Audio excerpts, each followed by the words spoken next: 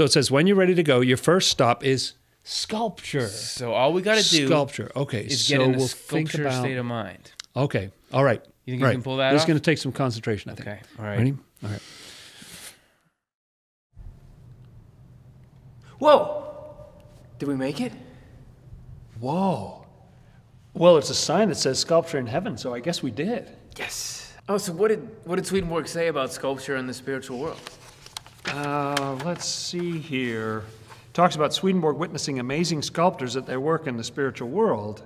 And has a quote from Secrets of Heaven 552. I love quotes. I saw that certain angelic spirits, using the greatest possible care, were making an ornate lampstand with its lamps and flowers in the Lord's honor. For an hour or two, I was allowed to observe how hard they worked to make absolutely everything beautiful and full of significance. They felt that the labor was their own, but I was able to sense clearly that they could invent nothing by their own power.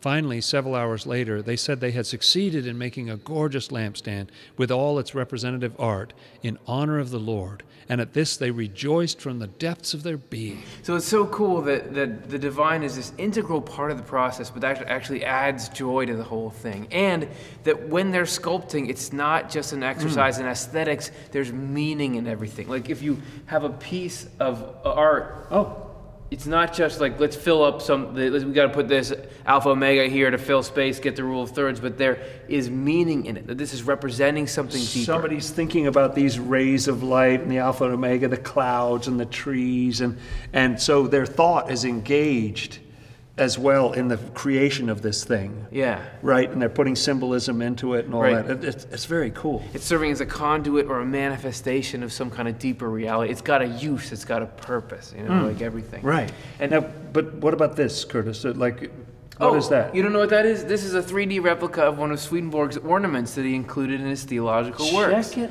out. Yeah, surprised you weren't already aware of that. Huh. What does it mean, do you Look think? at that. Well, it has Latin up at the top that says cura et labore, and that means with care and work. And so there's an angel watering the garden here, and that's how you get things done. That's how you make a heavenly paradise. Yeah.